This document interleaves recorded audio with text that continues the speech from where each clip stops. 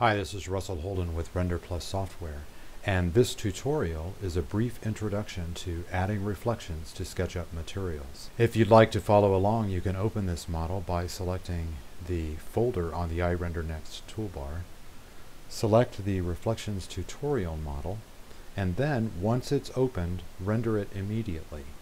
The rendering shows that when the model is first opened, no reflections have been added to any of the SketchUp materials.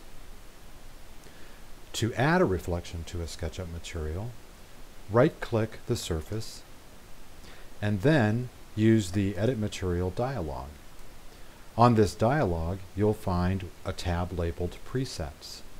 These are 9 rendering values, all named in a way that's very easy to understand.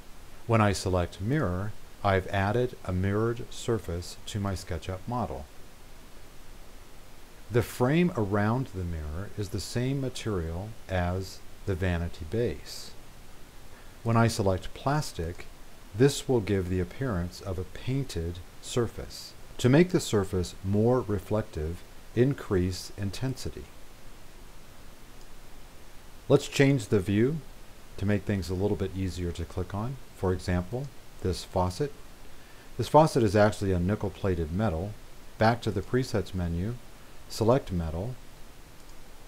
Now once you have some experience with adding reflections to materials, you'll discover that it's not always necessary to rely on presets. For example, for this countertop, I'm going to just set my own values. Sharpness is a control for the smoothness of the surface. The smoother the surface, the sharper the reflections. I want this bowl to render as porcelain.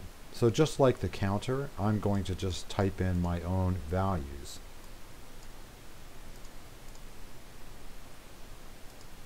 And lastly, this nice blue vase, which is glass.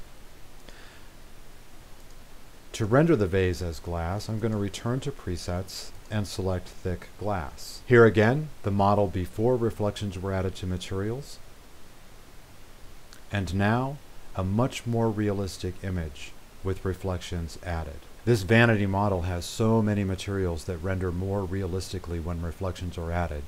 It's a great way to experiment with reflections and become very well acquainted with all of the options for rendering reflections in your SketchUp models. I hope this information has been helpful. Good luck with your SketchUp renderings. This is Russell Holden with Render Plus Software.